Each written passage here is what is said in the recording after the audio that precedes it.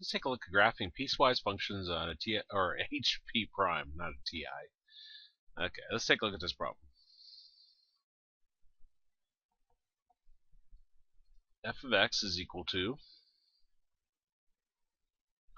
x minus 3, x plus 1.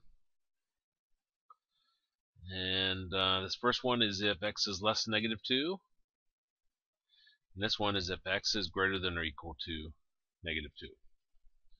Okay.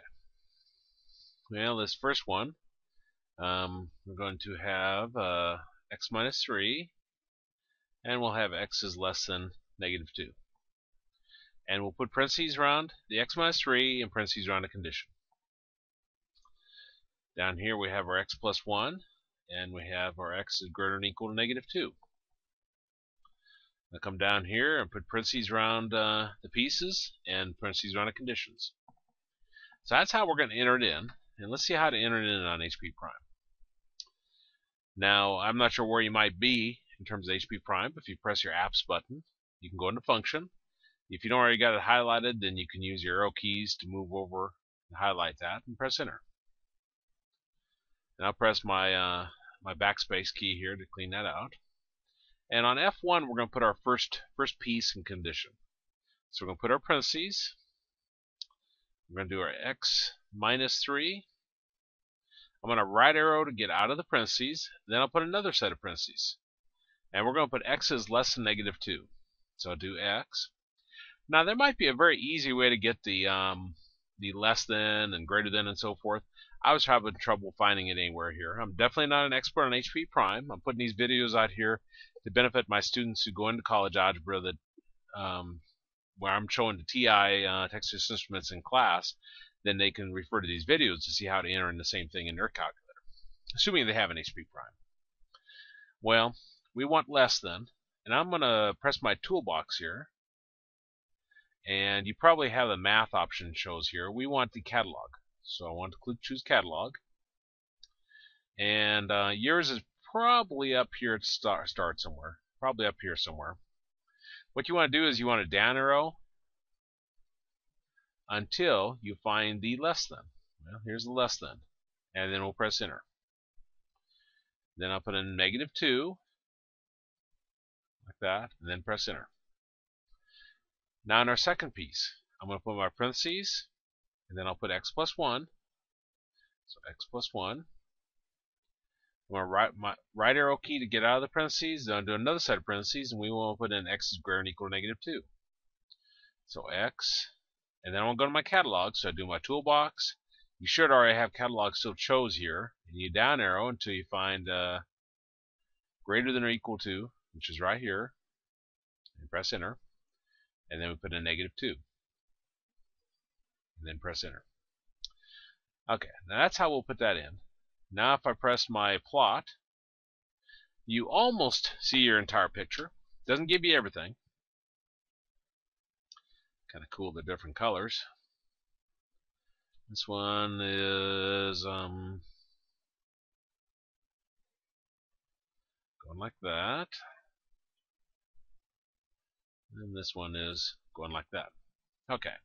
Now the one piece it doesn't give you is this one says when x is less than negative 2, it looks like this. Less than means it doesn't include it. So there's going to be an open dot here or open circle. This one looks like this when x is greater than or equal to. The greater than or equal to, the equal to part means you put a solid dot here. And that'd be our graph. Let's look at another example. Let's look at this one. So we got f of x is equal to 2 negative 2x, x squared plus 3. If, okay, x is less than negative 2. This one is negative 2 is less than or equal to x is less than 0.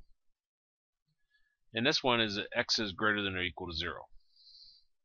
Well, we're going to plug in each one of our pieces. So I got 2, negative 2x, and x squared plus 3. And we had to put parentheses on them when we plug them in our calculator. And we'll put in our pieces. This piece is x is less than negative 2. This piece is -2 is less than or equal to x is less than 0. And this piece is x is greater than or equal to 0. And again, we're going to put a parentheses around our conditions. And we're going to put these on 3 separate lines on our calculator. So let's go look at that. Come back here, I'll press my symbol, do a backspace, down arrow to that, backspace, okay. Now back here, I'll put my parentheses, put 2 in there. Then I'll right arrow key over, do my parentheses again, and I got x is less than. Well, I'm going to do my toolbox. I should be under catalog, and I'm going to up arrow to less than, and press enter. And then I'll put a -2, and press enter. Now I'm on F2, which is -2x inside of parentheses, so do my parentheses, -2x, right arrow to get out of the parentheses, then I'll put in my set of parentheses, and then, let's see, -2, and less than or equal to. So I'm going to go to my catalog again, so I do my toolbox, I'm in the catalog, I'm looking for less than or equal to, which is right here, so I press enter. And I'll put in my x, and then I want less than 0.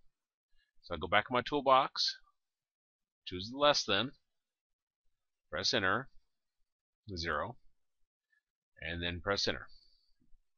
Okay, our last one's x squared plus 3 inside of parentheses. So do my parentheses, my x key, x squared plus 3, and I do my right arrow key to get out of the parentheses, then do my parentheses again, and x is greater than or equal to 0.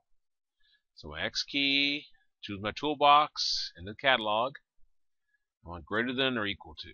So down arrow, there it is, 0, and then press enter.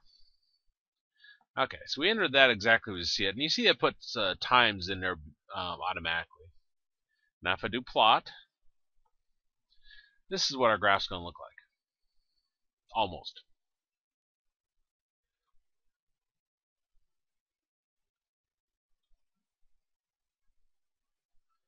Use your imagination on this.